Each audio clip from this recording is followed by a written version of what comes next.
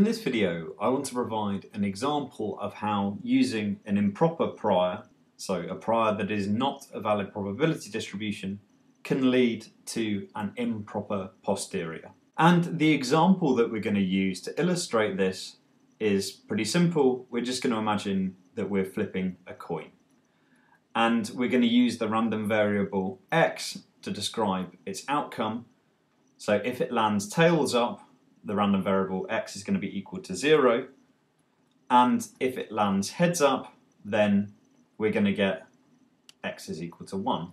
Now, what we're going to do is we're just going to assume the simplest possible likelihood in this circumstance, which is just a Bernoulli likelihood, which says that the probability that x is equal to k, where k can equal 0 or 1, given a probability of heads theta, is just equal to theta to the power k times 1 minus theta to the power 1 minus k.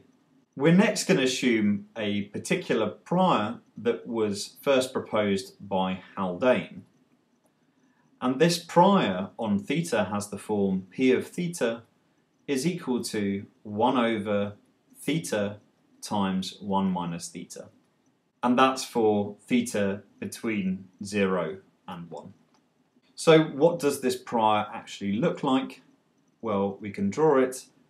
Here on our bottom axis we have theta, then we have p of theta on our vertical axis, and drawing this between 0 and 1, what we find here is that if theta is equal to 0, then 1 over theta is infinite, so we have an asymptote at 0 that goes up like that. And then if theta is equal to 1, we also have an asymptote, because 1 minus theta is equal to 0, and hence 1 over 1 minus theta is infinite. And then throughout the range, the function decreases to a minimum when theta is equal to a half, and then increases again. So it looks like that, this particular type of prior. And obviously, because I've got asymptotes here, it's never actually reaching this line here, it's just reaching it at infinity. So firstly, let's demonstrate that this prior that was proposed by Haldane, is actually an improper prior.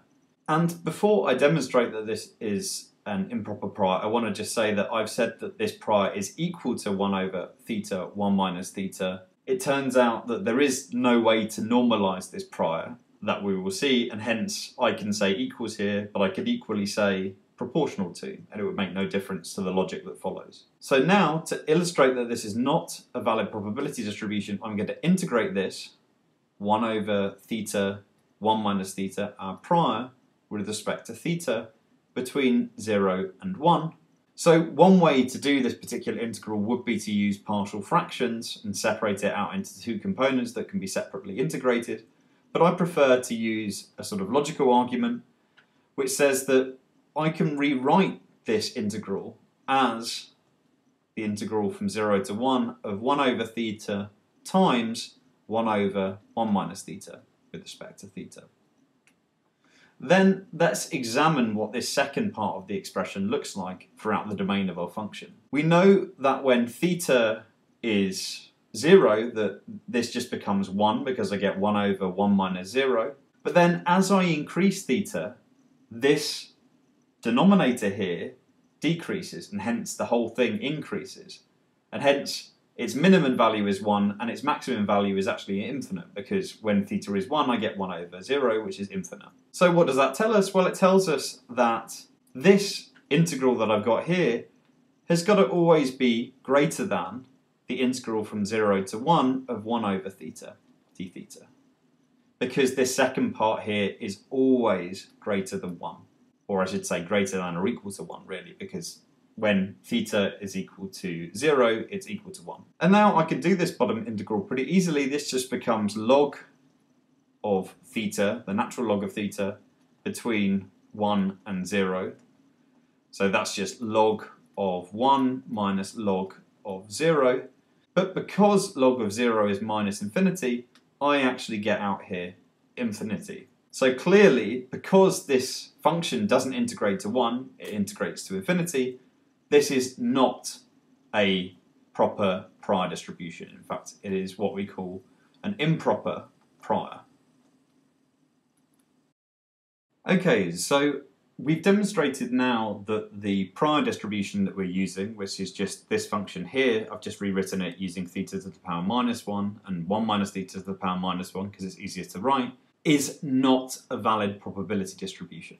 But is the posterior that follows from using this prior actually a valid probability distribution or not? In other words, in this case, if we put an improper prior into Bayes' rule, do we get out a proper probability distribution? So to do this, we need Bayes' rule. So Bayes' rule will tell us here that the probability distribution theta conditional on x being equal to k is just equal to the likelihood. So that's here the probability that x equals k given theta times p of theta, all divided through by the integral of the probability that x is equal to k given theta times p of theta. But it turns out that in this example we can actually kind of ignore the denominator because it doesn't ultimately affect our result that we obtain. So we can write that the posterior distribution is proportional to the numerator, which in this case is the likelihood, so that's theta to the power k times 1 minus theta to the power 1 minus k, times now theta to the power minus 1, 1 minus theta to the power minus 1. So that's the prior, the second part here. And that just equals, if you do the multiplication, I just get theta to the power k minus 1 times 1 minus theta to the power minus k. So all I've done here is I've just collected the same terms on the left and the right hand side. Okay, so this is the functional form of our posterior.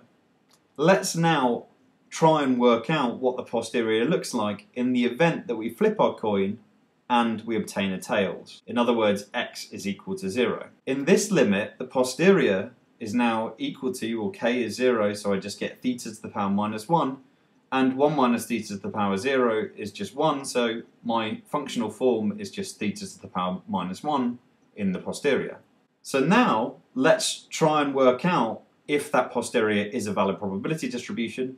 Well, we already know that it isn't, because if I integrate this, regardless of the fact that I've left out the normalization constant, because in fact it is impossible to normalize this posterior, as we shall see in a minute, so we integrate p of theta, given that x, I should say here, is equal to 0, is just equal to the integral of theta to the power minus 1 d theta between 0 and 1, which we already know is log of theta evaluated between 1 and 0, which we already know equals infinity.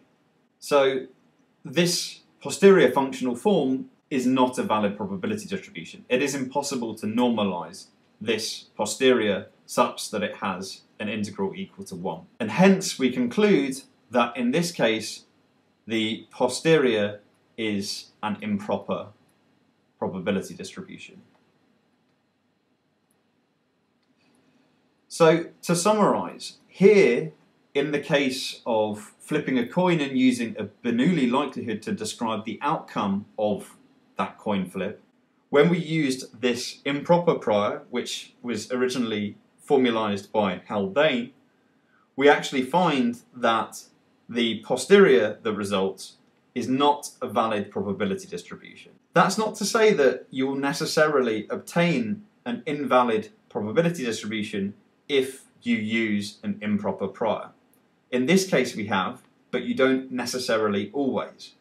However, you always have to be careful when using those distributions for inference, because strictly they aren't really probability distributions, because you've put things that weren't probability distributions into Bayes' rule, and hence strictly the thing that comes out doesn't necessarily or shouldn't necessarily be regarded as one. At best they're regarded as limiting cases when you let prior parameters tend to some particular value. But anyway, in summary, be careful whenever you're using improper priors because the distributions that come out may not be proper.